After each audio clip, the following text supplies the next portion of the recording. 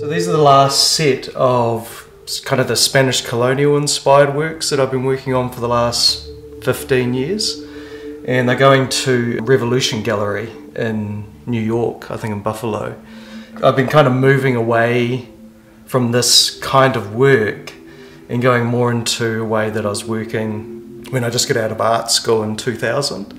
And so what I've been doing is transitioning from like these wooden panels, and I've extracted out the figures and anything that kind of is religious referencing to the Spanish colonial stuff, and kind of moving to, you know, these kind of works here, which these are just kind of like little sketch studies. I find them similar to what I have been doing with the Spanish colonial things, but there's no figures in them. So all the action and movement is reliant on, you know, pieces of wood and nails and a pipe which is being smoked somehow. And there's an eyeball which is crying, which is making the, you know, filling up the ocean. But they're really about isolation. So I started doing these in 2019.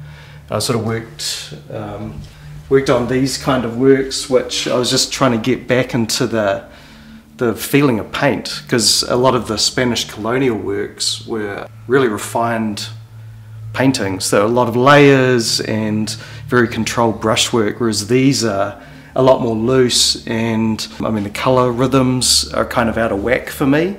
So it's really about experimentation. You know, these are more kind of formally fun for me, and you know, it's kind of easy to paint them on and scrape them off or wipe them off and just keep going. So there's kind of limited drawings or preparatory drawings needed than all the planning that I do for those kind of Spanish colonial kind of works. These I just start painting and finish when they feel finished. So I do kind of, you know, sort of rough, more, you know, looser sketches just in acrylic, and work out what I want, you know, what sort of scale I want the island and where I want the wood. And the wood's kind of built up using Kazimir Malevich suprematist paintings, which were done just over 100 years ago. And they were kind of like one of the main pushes towards abstraction. So in a way, I really am moving away from, you know, the more kind of figurative narrative stuff, and really trying to resolve or find a balance between the two, between figuration and the formal elements of paint, or the plastic elements of paint.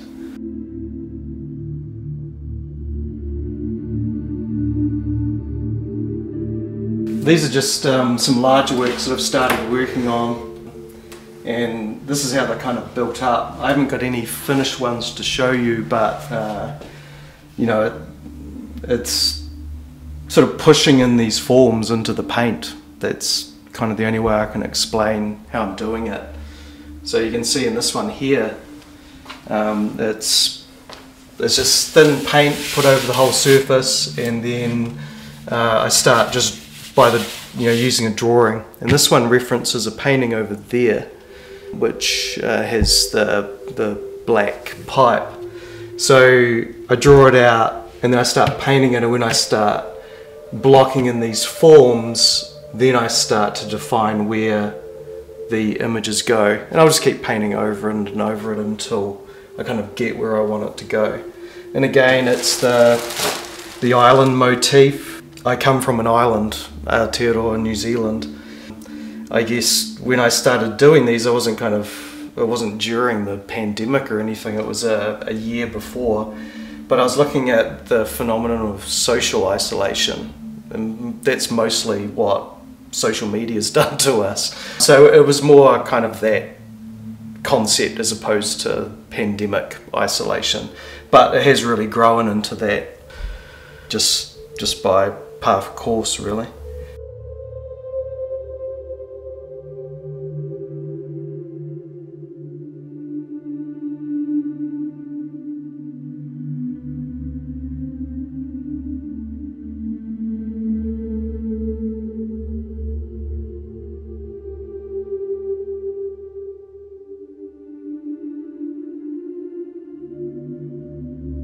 Done a lot of work on paper, which I don't normally do, but I've just glued that down onto board so that it sort of holds up a bit more.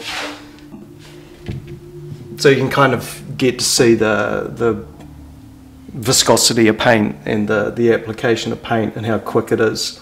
And there's a lot of references to artists that I like Guston. Philip Guston was a major influence at art school. And I've kind of gone back to that to kind of really have some more fun with paint and kind of find forms in paint as opposed to dictating the forms and really kind of crowbarring the narrative in there. So this is a lot more interesting to me at this present time. I don't know where it's going to go to, but I kind of feel like this has got a lot more excitement for me making the work. So what I've done is I've transferred this square format over to the slender rectangular format, which I don't know why I did that, because I like what's happening with the square format, but maybe it's just a comfort thing that the vertical format's been working for me better. But at some point I want to resolve the square format.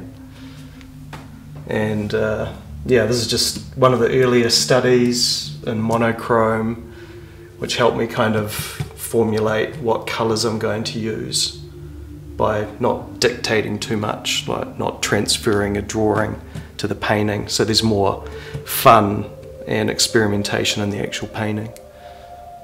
And these little ones are kind of fun too because they're quick, and again they just allow me to resolve things really quickly as opposed to spending a couple of days working on the bigger ones. And this is one from 2015, so that's a copy of a Casimir Milevich painting that I've just turned into the pieces of wood and the nails. So that's where this all started from, 5 years ago.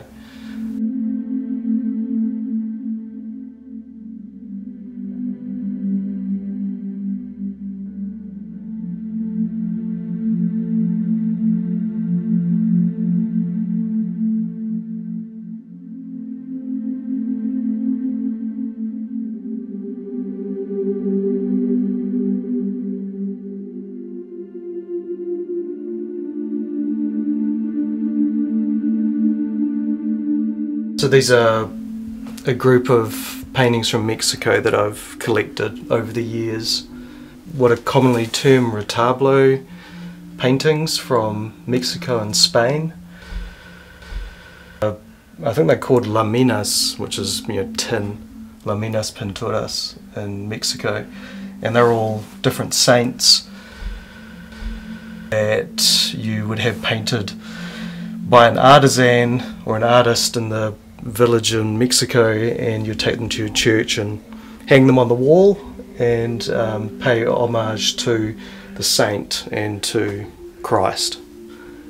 So yeah, and there's all different variations, whether it's like an ex voto painting, which is a specific dedication, or the more general saint or Christ figures, like this one's the Mystic Vintage, where it's Christ's blood becoming wine for the Eucharist. So these are two paintings that I did back in New Zealand. Interestingly enough, they're kind of both reference the United States.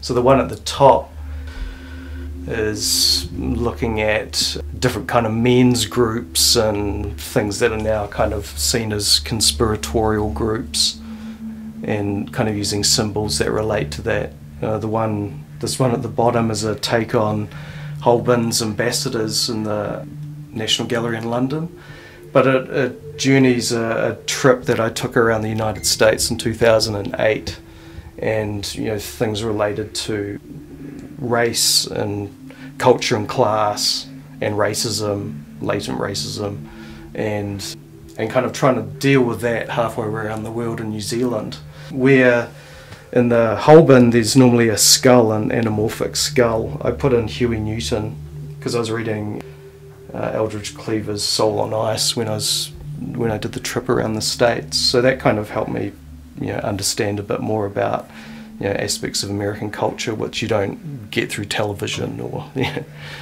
the ubiquitous stuff. Yeah.